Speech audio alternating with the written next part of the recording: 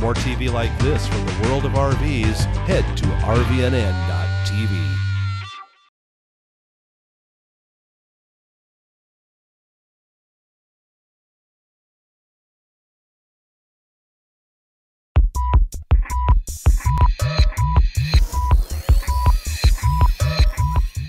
Hey, welcome back to Geocaching World with Andy Smith right over my shoulder. I'm Dave Dufour, and here on RV Newsnet at RVNN.tv. Man, I am learning plenty about geocaching, the great American hobby, I think, is what it's becoming, it looks like, or the great worldwide hobby, actually. It just, you know, it makes me almost want to, like, just drop everything, go out and find something.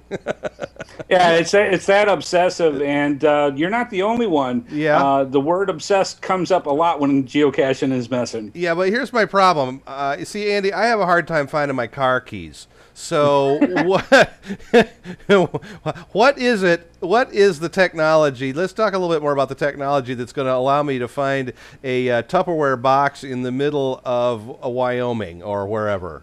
Consider yourself lucky if it's just that, because geocaches can go from anything from the size of your pinky fingernail up to full-size boxes and crates. So, okay, yeah, we're going to look at some of those. We'll look at some of those containers in a minute, but yeah.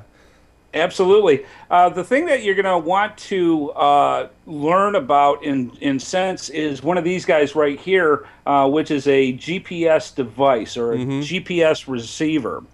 What they are, in a sense, is think of it as an electronic map.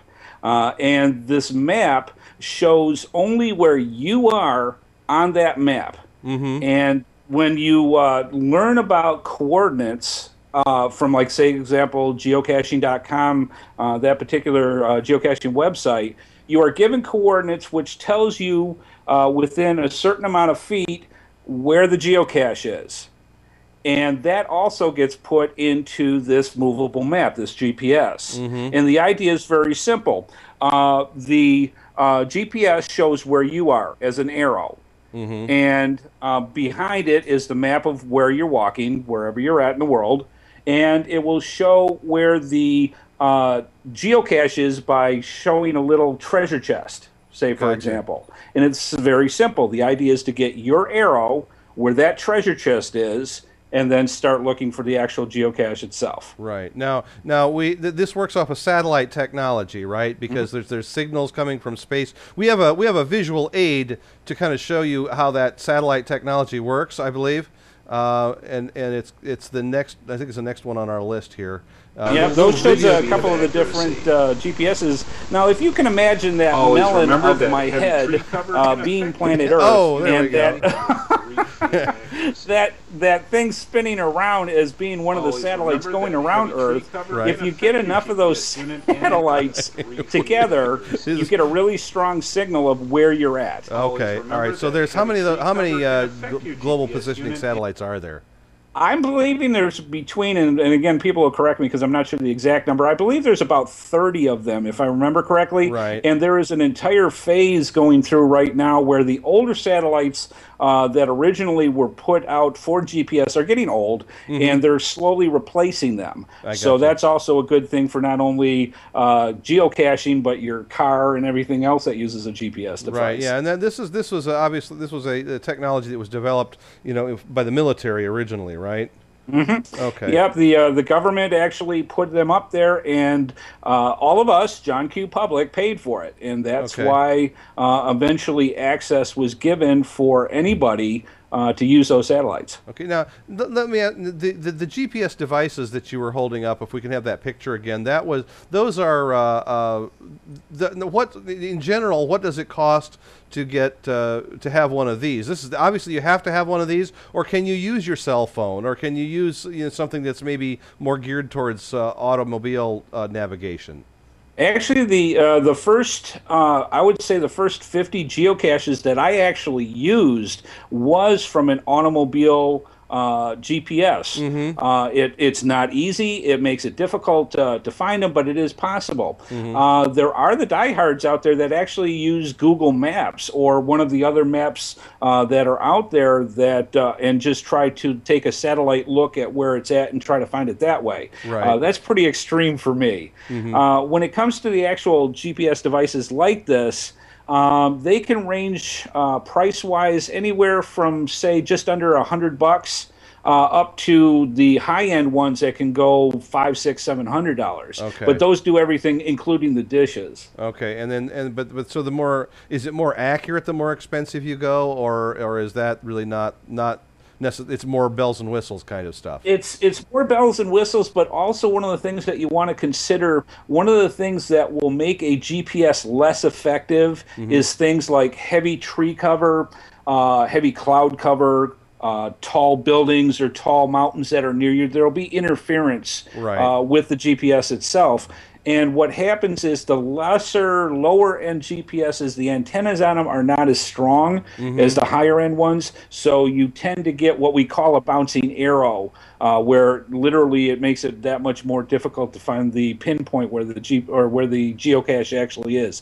The higher end ones have better antennas, stronger signals. But the short story, of course, is that you can get your feet wet with relatively inexpensive equipment. Oh, absolutely. Matter of fact, a lot of times people have smartphones like this. There are free apps out there that you can use to actually go geocaching with. Yeah, I think that we were on the Gadgetplex show. Phil May was talking about iPhone apps. One of the shows that we taped, I think last night, as a matter of fact, be up on the net in a few weeks. But we were talking about an iPhone app that is actually pretty good. You know, it may not be as good as the devices, the standalone devices, but it'll get you there. So you know, that's at least a way to get your feet wet. Okay, so I've got a GPS device, something that I'm going to use. Now what? Do I just go out in the woods and walk around and hope some caches show up? What's the process here?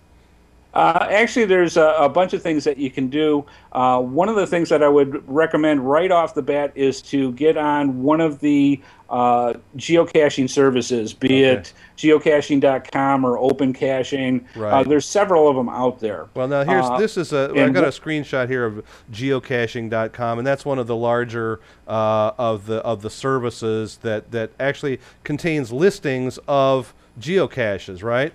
Right, and for this one example, they literally have over 1 million, I think it's close to 1,400,000 geocaches all around the world listed in this. All right. And the idea is very simple. You can use many different ways of finding the type of geocaches you want, but a lot of times people just want to put in their zip code or their address where they live and see how many geocaches are around them. And I think one of the neat epiphanies that happen to people when they actually do realize that is they go on this, they take a look to see how many geocaches are around them, and then realize there may be 500, 1,000, 5,000 geocaches within a few miles of where you live. Right. And if you go on a place like Geocache, and there's another thing that you can actually track, and that's called waypoints. That's not really a cache, but it's sort of a marker of some kind. Is that kind of part of the hobby as well, or not? Yeah, and we'll definitely get in this in other shows, but what happens is sometimes you want to either tell somebody, say for example, the best place to park, to then find the geocache after that, or where the trailhead might be where you want to start walking. Waypoints are an excellent way of giving these extra coordinates so that it makes finding the geocache easier. Right, yeah. And now if you look on geocaching.com, and I assume there's opencaching.us. I'll show a screenshot of both of these here. Opencaching.us is another one, and then opencaching.com. These are actually two different sites. This is typical of the kind of thing that you might see. This is around geocaching.com does the same thing, or a similar thing. You can actually go by maps as well, and you have points and then find out information about caches that way as well, it looks like.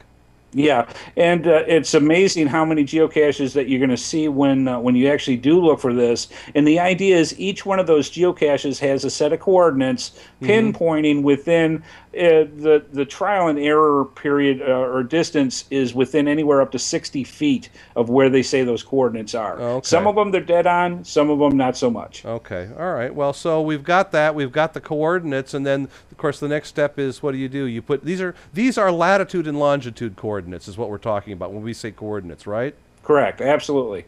And so that's and the GPS device has a way of putting those in, and then you basically follow the arrow in essence. Yep. But then you'll find where the actual geocache exists on the GPS and where you are, and you make those two merge together as close as possible. It's what we refer as ground zero. Okay.